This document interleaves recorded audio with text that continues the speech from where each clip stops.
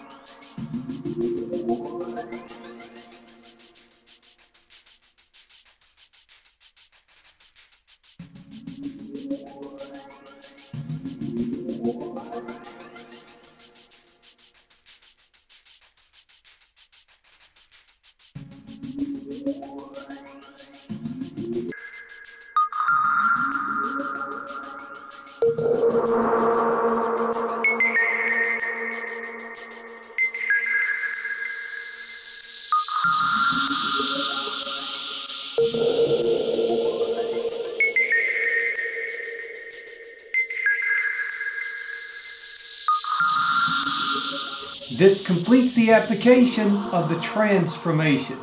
Now let's compare my face painting to my art drawing.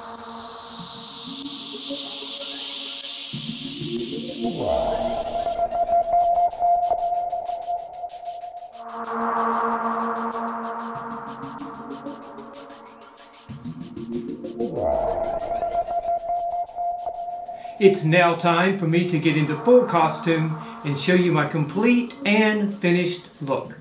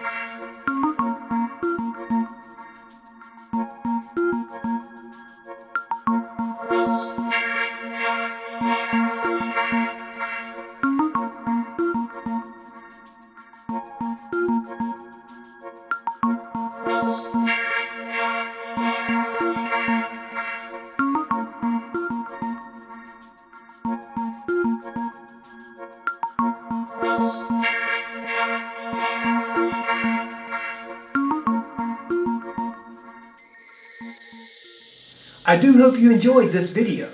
Please check out my other video transformations and face painting tutorials on this channel. I do hope you click subscribe and the bell icon to receive a notification of my future videos. As always, thanks for watching.